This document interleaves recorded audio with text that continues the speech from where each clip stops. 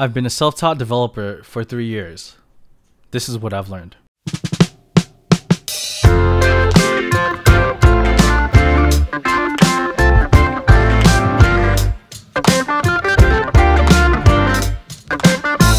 Give me one more reason why I should stay. 'Cause you got 2 minutes to explain. You better come up with some. What's up, dudes? I know, guys, it's been a while since I've uploaded a video. I have a valid reason and why I wasn't able to upload anything the last couple months, but I am back. I moved into my new place, and if you haven't noticed, I have a new little friend right here. Little cute 5-month-old toy poodle. Her name is Tofu. Say what's up, bro. She's camera shy. I'm sorry, guys. She just come on, bro. All right, dudes. So I'm back. It's been a crazy last couple months. I've moved to a new place. I have a brand new puppy in my life. A lot of things have changed in my life. A lot of things have been going on, but most of all, I finally reached that 3-year mark as a front-end developer. But even more than that, I didn't just reach my 3-year mark as someone who is a developer, a software developer, but I reached that 3-year mark someone who learned code from scratch. Someone who honestly never opened a book.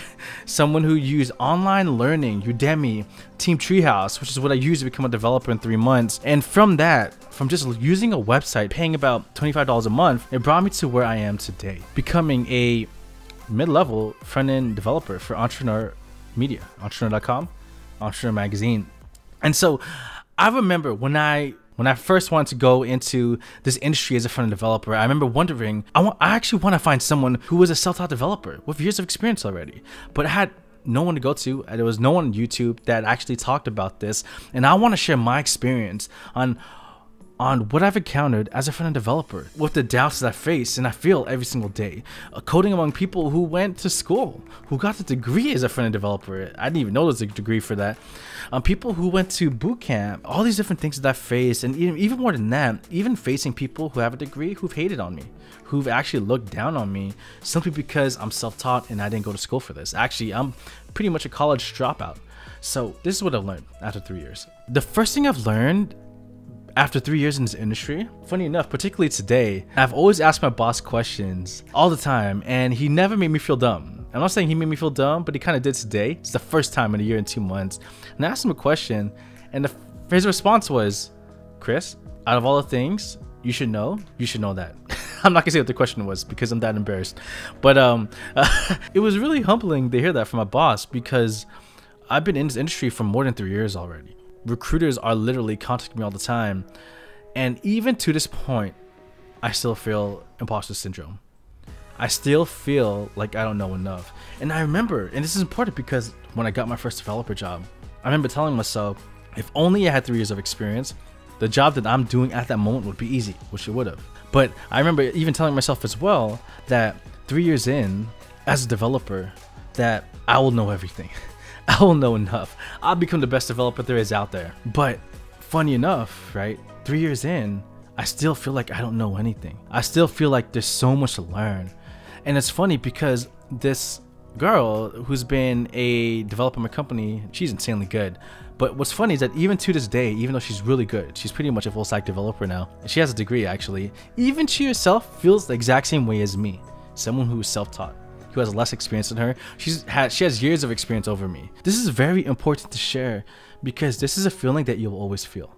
Now, granted, there are some people out there who will talk down to you, saying you should know these things. You should know what a sitemap is. You should know PHP already. You should know the terminal from heart. You should not know Google. And I'll tell you this because I've met people like that, and they were college graduates. Nothing against college graduates, by the way. But one thing to note to yourself right now, to those who are learning, or those who are junior developers who are just a year or two in the industry, that's completely normal, man. That's 100% normal. The second thing I want to talk about, which is really important, I'm someone where when I really am into something or passionate about something, I go all in. And I remember telling myself, if I really love this, I will code all the time. And I remember I'll study for 3 hours and I'll feel bad at myself and guilty for not studying 3 more hours, right? I remember 1 year into this industry already as a developer, thinking, why don't I study enough? 2 years in, why don't I study enough? 3 years in, why don't I study enough? And I used to always think that coding has to be my life, like literally what I do all day. But it's not. Like, I love what I do for a living. When I go to work, it does not feel like a job. When I go to work, it feels like I'm doing something that I love. It's a hobby. It's my passion. It's what I love to do. I enjoy it because coding is like creating to me. But the second thing I learned is that coding should not be your life, because I thought it should be if I'm a real developer, if I'm really passionate, but that's not true. I do code at work, and I do study languages after work as well, and I do that, and I stream it on Twitch as well, right? So if you want to hit me up on twitch.com, Chris Sean, and I'll put in the link description below. But coding isn't my life, and I remember feeling guilty about that because I talk about it so much, but I don't think about code every day. I have a life. I go hiking. I go to the beach on the weekends. I go to the movies with my friends in the evenings if I'm not gaming, right? And I game a lot, and I don't think about code all the time, and that's great. Like, I'll code, and I do a lot, but 3 years in, what I've learned is that coding cannot be a life. The people around you are what matter most, because that's why you did it in the first place, right? And so don't feel guilty about that. So the third thing I want to talk about right now is really interesting. 3 years and 2 months into this industry, I do not feel like I am the best developer out there, right? I do not feel like I'm an amazing developer. But interestingly enough, if you go on my LinkedIn, if you go to my Instagram, on my Instagram, I post stories all the time of recruiters contacting me, making dumb requests and messages too. It's really funny. But what's really crazy is that once you hit that 3-year mark, honestly, you will always have a job. It's insane.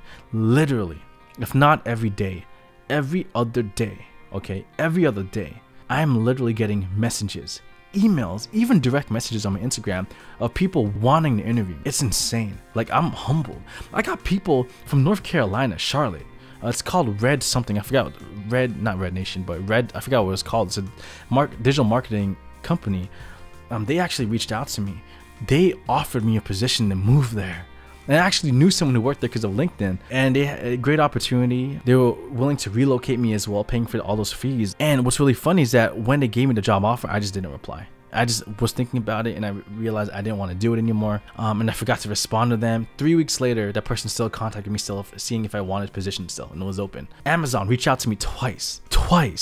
The first time in the interview at Amazon, I don't want to move to Seattle. Second time, another department of Amazon reached out to me for a front-end developer position, which is insane. Like, you will always have a job, right? It's insane. But 3 years in, all the sacrifices I made, the sweat, the blood, you know, not hanging out with friends for those few years or months, just really focusing on my career, it really becomes so much more worth it. Looking at where I am today, man. Like, I'm not trying to talk down to anyone. No, it's crazy. Because, like, when I look at all my friends, and I look back 3 years ago, all my friends literally are doing the exact same thing. Not that I'm better, I'm not. But I remember when I first started learning code, I told them, guys, you need to do this with me, man. You could change your life in months.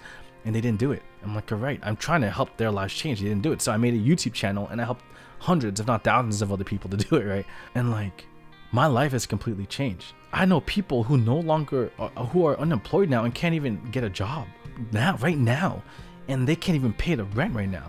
It sucks, but that's one thing I'm so thankful about going to this industry, is that I still have a job up to this very day. You will have a job as long as you like keep yourself valuable. Last thing I want to talk about, there's a lot that I learned, but last thing I want to talk about is this. I've been saying this for many years, guys. I've been saying this for a very long time, but one thing that you guys need to know is this, is that at the end of the day, no one gives a damn about you. Whoa, Chris, come on, man, you need to relax, right? But honestly, at the end of the day, your future is not determined by someone just giving you an opportunity. Your future is based on you. And to go into this in even more detail, let's say, for example, let's say you have a good job. Let's say you are a developer now. You have to understand, yeah, that company will take care of you. They will pay you. They'll give you good benefits. Whenever you need a day off, whenever you get sick, whenever you need to take care of something really important or something emergency happens in your family, you need to go, they'll take care of you in that regard. At the end of the day, what's really important to know is that company doesn't care about you. What they care about is what you can give to them.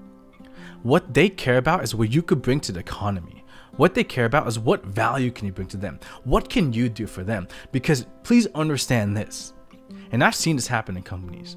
I've seen this happen at big companies. I've seen this happen at small companies. I've seen this happen at companies that I endorse. I've seen people, the moment they lose their value at that company, you will be let go. Why is this so important? Because this is how the real world works. It doesn't matter how nice of a person you have. Well, it doesn't matter that I've been a developer for 3 years. It doesn't matter what languages I know now. What's important is, at that moment, are you valuable to that company? At that moment, what can you give to them? Because you are only important to them as long as you're able to give something. This is so important. Why?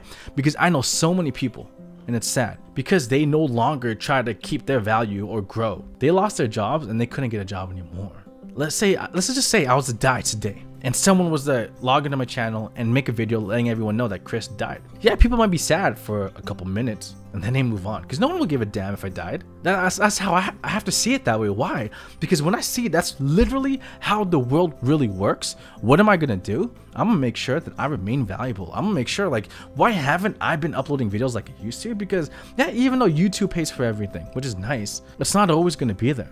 So what did I need to do for the last couple months? I needed to build my portfolio. I needed to learn React.js. Why? Let's say I get let go of my company. Boom, I'll get a job easily. Actually, even if I didn't know React.js right now, I'll get a job in just a couple months, pretty easy, if not 1 or 2 months. But because I'm learning React.js, because I'm learning Node.js, because I'm getting better as a developer on my side hustle and just improving my skill as an engineer, that alone will protect me and make sure I'm valuable and I can take care of myself. You have to understand this as yourself, especially as not just a current developer, especially also as an aspiring developer. Why will a company hire you or pick you up? Because of what you can give to them. Why will a company hire you? Because you're able to give them something they need. Then what is your goal as an aspiring developer? You need to build a project. You need to build a portfolio. You need to learn skills where a company will think, damn, I need that guy. Damn, I need John. Damn, I need Bob. I need this person. Why?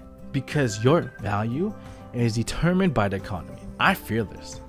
I don't want to just, like, I've been having such an amazing life the last 3 years. I want to make sure that I keep growing, that I keep getting better as a developer. I want to make sure that I take care of myself. Because at the end of the day, my life, my dog's life, right, is dependent on me. That's why I keep doing what I do. I mean, I've learned so much the last 3 years, guys. A lot. There's so much I can talk about, and I'll talk about that in my upcoming videos. More than anything, this is to everyone. I know how hard it is. I know how much sacrifice you have to make. Trust me. I've had to sacrifice a lot to get to where I am today. And sometimes I wish I didn't have to sacrifice them. But I had to, and I did it. And I'm here. It is worth it. But anyways, I don't want to make this video too long. But yeah, thank you guys for watching. If you can, like this video. If you can, leave a comment. It'll encourage me so much to keep posting videos. But if not, thanks for taking the time to watch me. Love you guys. This is Krishan. This is Lifeboy Developer. And I'm out. Peace.